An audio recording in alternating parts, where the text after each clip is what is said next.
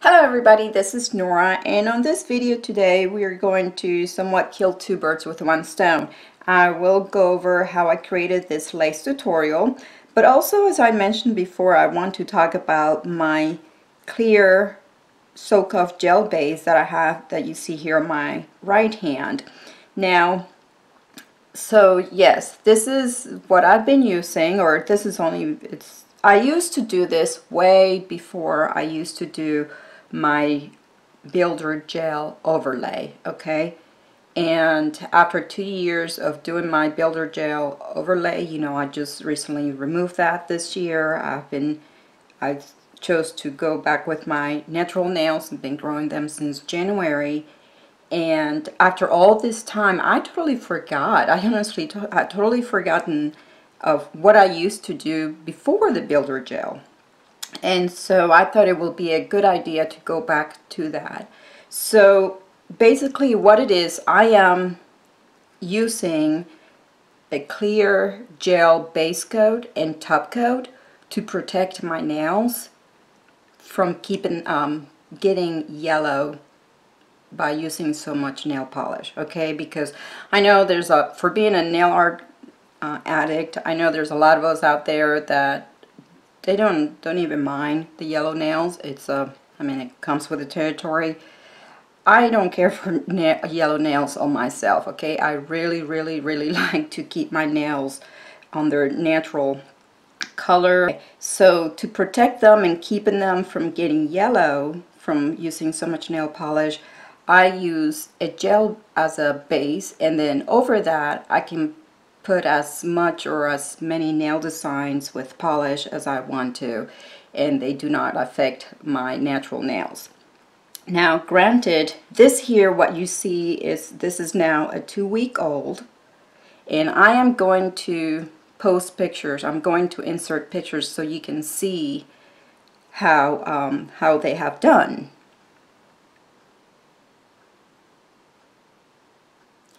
So there you saw, I mean, this is about 2 weeks old, and there is growth as well as some lifting and peeling from along the cuticles, okay?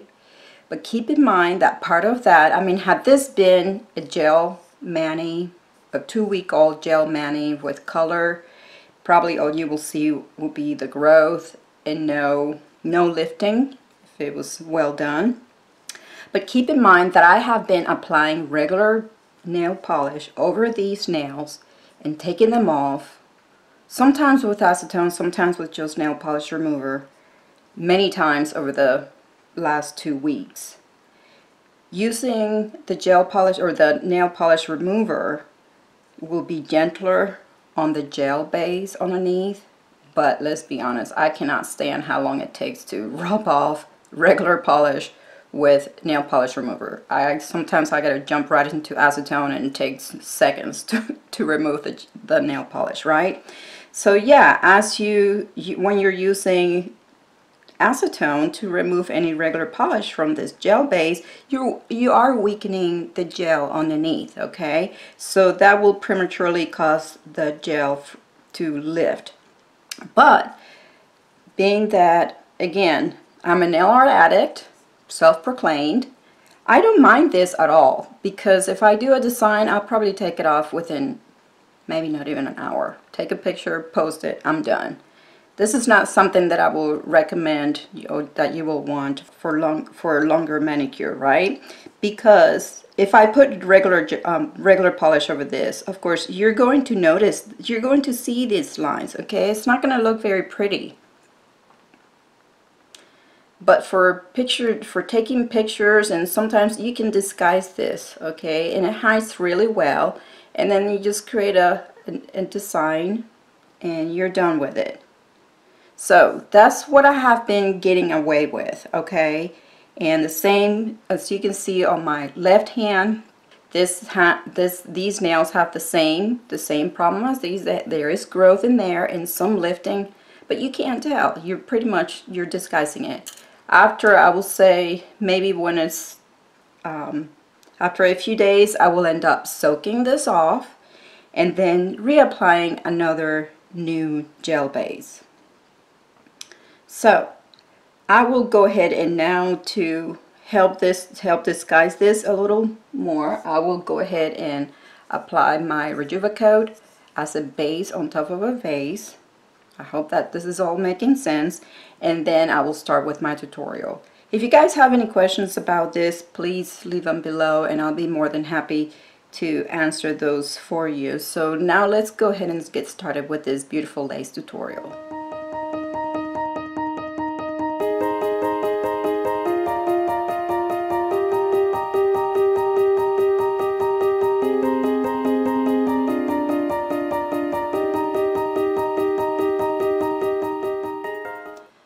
Okay guys, so I went ahead and applied some latex to protect my skin around my cuticles on my right hand.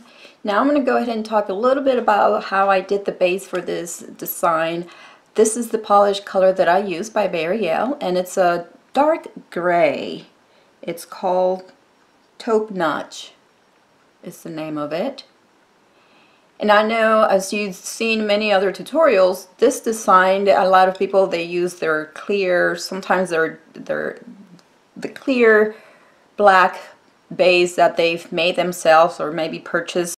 And I do not have a sheer black polish, none that I have made myself or anything like that.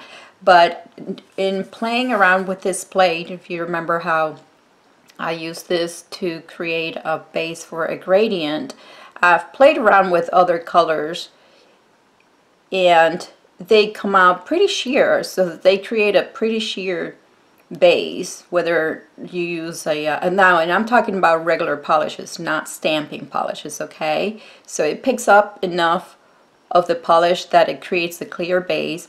You can also continue to go over and different layers of the polish over your nails with whatever you pick up from here and make it more opaque.